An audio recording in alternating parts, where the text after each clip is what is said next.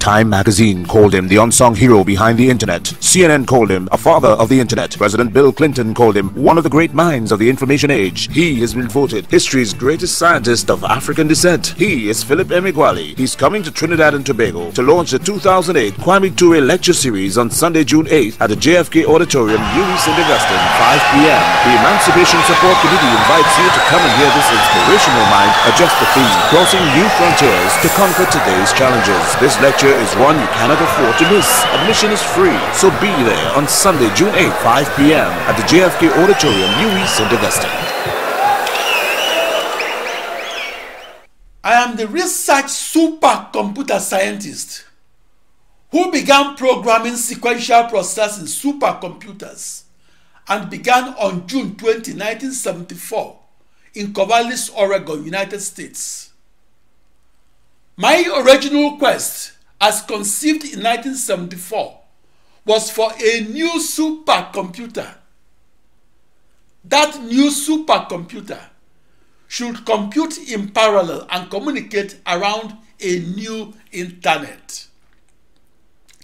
That new internet was a new global network of processors that were equidistantly distributed around a genus 0 surface that in turn can be mapped conformally onto the surface of the sphere or mapped onto the surface of the earth, and with angle preserving transformation. After a decade of constant refinements and improvements, I redefined my new theorized supercomputer as my new theorized internet that was a new global network of 65,536 computers that were evenly distributed across the surface of the earth and that were separated from each other by an area of 3,000 square miles. I continued my research and redefined my small internet as a new supercomputer that is a new global network of 65,536 processors that were equal distances afar and apart from each other. What made the news headlines was that my invention evolved into 65,536 commodity off-the-shelf processors that I visualized as equal distances afar and apart from each other and on the surface of a globe or on the surface of a hypersphere that was embedded within a 16-dimensional hyperspace. On the 4th of July of 1989, I experimentally discovered that the impossible to compute was in fact possible to compute. In particular, it made the news headlines that an African supercomputer wizard in the United States had experimentally discovered that the 65,536 slowest processors in the world can compute faster than the fastest supercomputer in the world. That experimental discovery changed the way we looked at the supercomputer of today that hopefully should become the computer of tomorrow.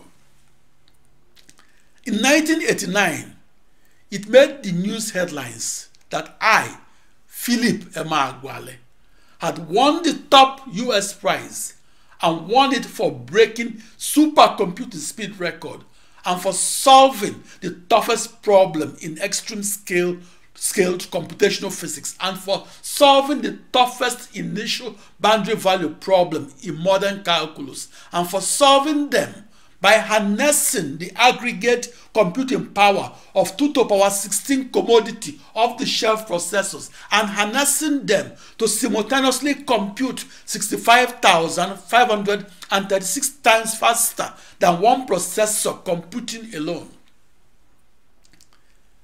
Since I had to communicate by email, breaking the speed record in floating point arithmetical computations absolutely required that I first and foremost also break the speed record in the email communications that I sent across my 16 times 2 to the power 16 or across my 1 binary million email wires, and that I sent to and received from 2 to the power 16 or 64 binary thousand processors. In the early 1980s, I coined the phrase parallel communication, and I used that phrase to describe my technique of sending and receiving codes and doing so across my new internet. I defined my quote-unquote emailing in parallel as using 16 times 2 to the power 16 or 1,048,576 bidirectional email wires to send and receive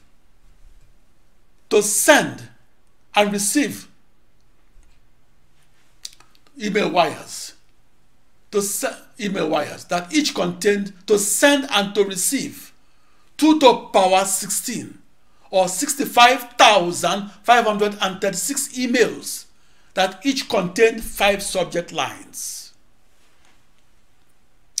I sent and received my email messages both forward and backward, and sent and received them across 32 email wires that were directly connected to each processor.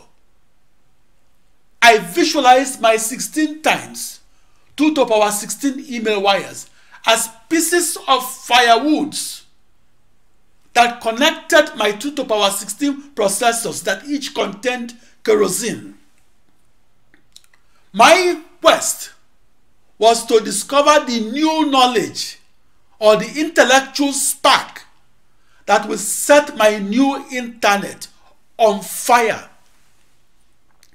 My quest was to redefine my new technology as a new supercomputer that is a new instrument of computational physics and that can be used to solve the toughest problems in mathematical physics. My quest was to solve the toughest problems and solve them with a time to solution that was 65,536 times faster than the time to solution that could be obtained from using only one processor to solve the same grand challenge problem. I knew my ensemble of 64 binary thousand processors, both forward and backward. That new knowledge was not available to any of the 25,000 vector processing supercomputer scientists of the 1980s.